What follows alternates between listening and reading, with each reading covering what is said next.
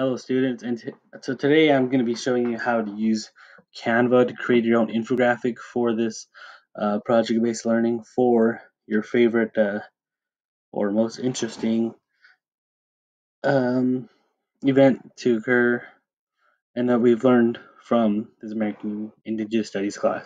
So you can see I've made a few already, and then here's one that I started, and I will show you how to start a design. So with this, you're going to have to use your Google account, the school Google account, to create it. So an infographic is pretty easy. You do a poster, even a presentation if you don't want to use Google or Microsoft PowerPoint. And then there's a brochure as well. But yeah, I'll show you how to use the infographic, which is the easiest one and the most, effective, depending on what you want. But I think it's good to use this timeline feature if you're doing an order of events, I guess, to include the start of what was the most intriguing. So here we go. I will choose a template like this. We'll use that right there. And as you can see, you can edit all the different things. You can do the new text box right there, and then do that one. I shall choose Battle of. Actually, make this bigger. There we go. Oh my word. Technical difficulties.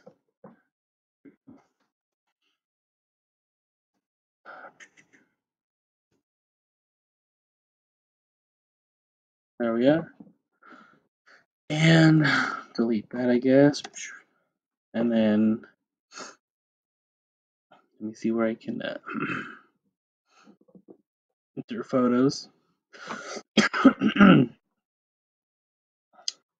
I don't see anything that resembles that.